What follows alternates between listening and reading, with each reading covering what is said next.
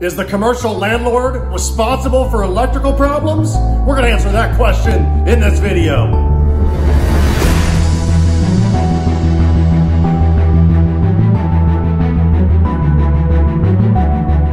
Okay, let's rock. Let's talk about this. So if you're watching this video, I guarantee you're probably having some electrical problems right now with your landlord, and you're trying to determine, are you responsible because they're expensive? We know electricians are not cheap to hire, and you've probably got a big problem, so listen up.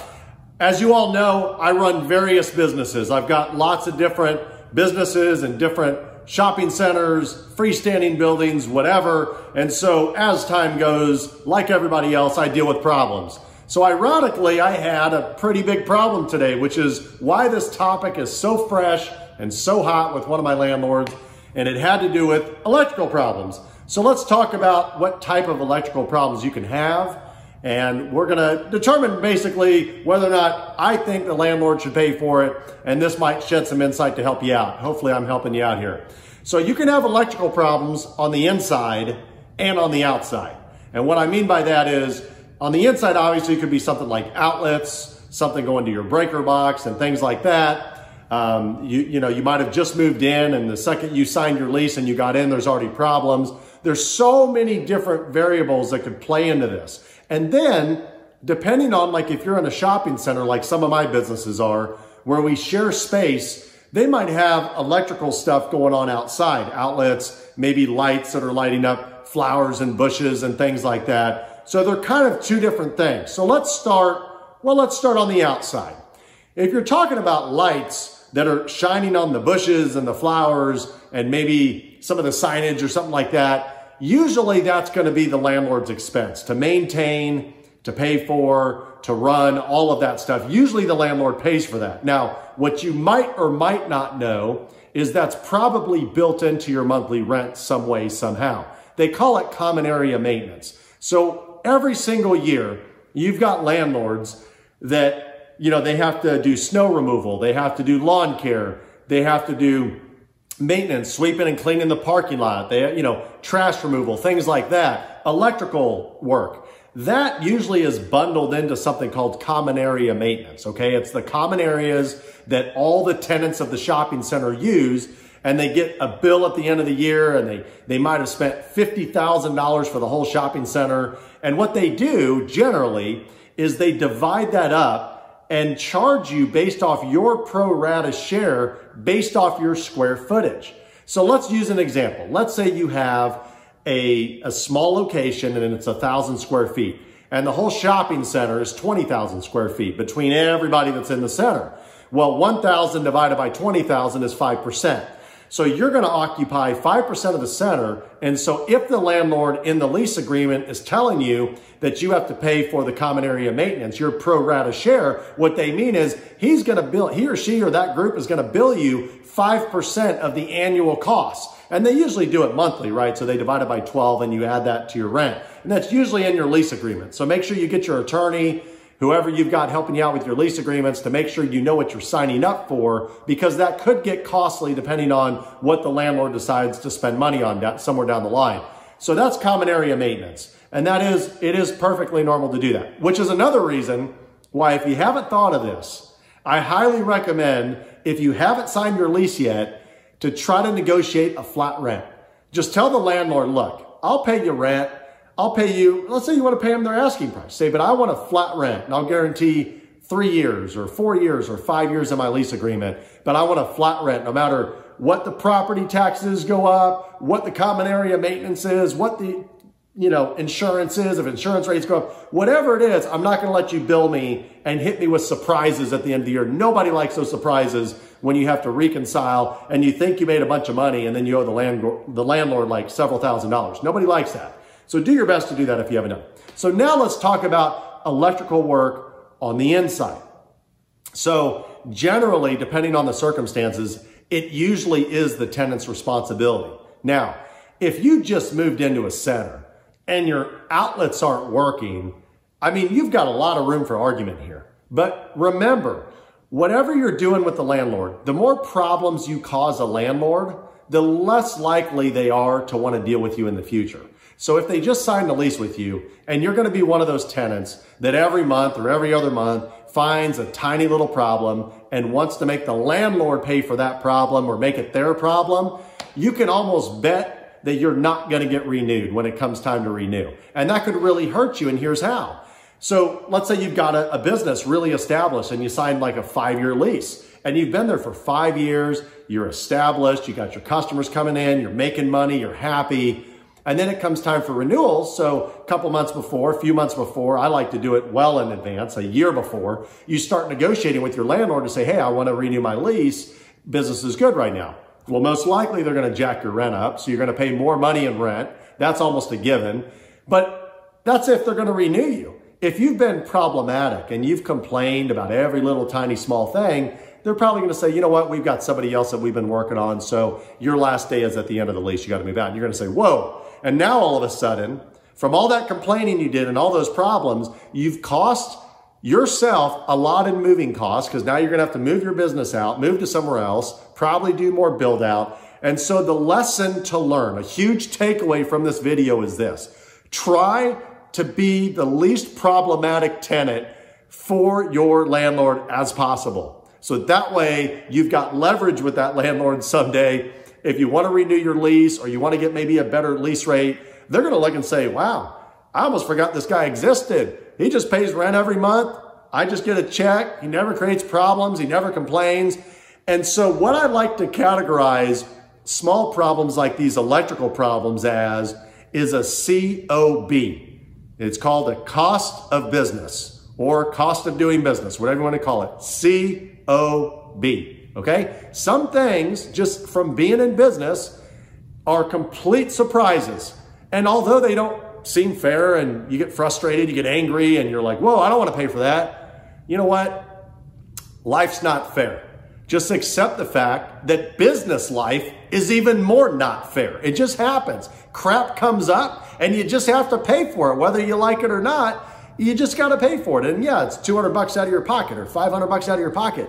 That's the cost of being in the game of business, right? And so you have to pick your battles with your landlords. Don't just always complain. Decide, is this really worth the fight? Do I even have leverage? I might ask the landlord and they're going to say, hey, look at your lease. It already says it. Remember, dummy, you signed it. You know, look at all 30 pages or 50 pages of your lease. It's already, your answer's already in there. That's what landlords tend to do. They refer back to the lease agreements. And in most cases, they've already covered themselves with most things that can go wrong. So they're just going to point you and say, yep, just go look at, you know, page 10 and section 3, subtitle I or double I, whatever. You know, that's what they're going to do. And you're going to have your answer there. You're going to say, man, I forgot about that. Well, tough. You signed the lease. It's in there. So here's an example of something that happened to me that I would like to share with you that I'm going through right now with a landlord. And that is, we've been in this spot for like 10 years.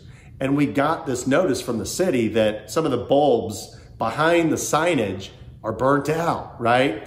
So this particular location has those acrylic type of, almost like a slip sign. It's like real thin, cheap acrylic, you know, sign that just slips in at the top of this big gigantic canopy that's completely connected to the building, okay? So everything's connected. It's this tiny little building with this canopy, and then you slip a sign in, and that's our sign, all right? So what happened was the city says, they send a letter to us and the landlord, it's all bundled together saying, hey, you gotta replace the bulbs behind the signage. So initially, like I told you earlier in this video, I picked my battles and I'm like, I'll just pay for it, whatever, screw it. I'm just gonna pay for it. And so I called somebody that I knew that's done work on some of the other stuff, some of the other properties, some of the other businesses that we have. And I was like, I need you to fix this. I need it fixed now. I just want to get it over with. So he went and looked at it, looked it over, and he's like, hey, this is a mess. You know, this canopy is like fastened. This is a part of the building. And if I get into it, I might break something. And I don't want to do that. And then, you know, I don't know what the costs are to replace this stuff, but it could be expensive. So call your sign guy. So I'm like, wow, that's interesting. So you can't just like somehow get into it, unscrew something and put the bulbs in? He's like, no. So I call my sign guy. Sign guy comes out multiple times. Did you know this canopy is basically like fastened to this building? It's like attached to it. I'm like, yeah, that's what the last guy told me, but I just want the bulbs replaced. Can you just get them replaced? So I'm just, you know, I can check off the box off of being with the city and make them happy and rectify the situation that they're complaining about? He's like, yeah, but it's probably going to cost you quite a bit of money. And I'm like, well, like how much? He goes, well, it depends on what you want to do. He goes, I'm probably seeing at least a couple $1,000s worth of work. And I'm like, a couple $1,000s worth of work? What do you mean? Holy cow. I mean, we're talking about some like old school bulbs, like T12s that, you know, fasten onto ballasts, the old school non-LED that sucks all kinds of energy and your power costs are high. So you got these old like 1980s or 1990s gigantic long bulbs that are supposedly behind our signs that light them up at night. Heck, we're not even open at night. We close at like 6 o'clock. It's still light outside. We don't even use these things, right? But for whatever reason, the city wants the bulbs behind the signage, which are not part of our actual signage, they want those fixed. And so I'm already going through all these issues and I'm like, gosh. And so both people told me, hey, you need to get a hold of your landlord. They really need to pay for this because your sign's fine, but you know, this is what's going on. So I reached out, I sent the landlord, you know, I'm always be proactive with landlords, especially if there's a city complaint, like you have to rectify that, right? And so I'm trying to talk to the landlord. I'm dealing with the property manager who's very, very tough to deal with. Usually deals in a very, I want to say like more condescending way, not a very nice, friendly manner, very business-like, but more in that condescending way where you feel like you're being insulted every other word that they speak, right? So I'm dealing with that. I said, hey, look, you know, I looked at the lease and the lease agreement says I'm responsible for maintaining signage and all this stuff and my signs are fine. The signage is fine. These bulbs, the canopy, everything's attached to the building. That's like, you know, landlords are generally responsible for the roof and the building, right? The structure of the building, usually not electrical problems. So like, you know, is the landlord, you know, the question of the video, is the landlord responsible for the electrical problems?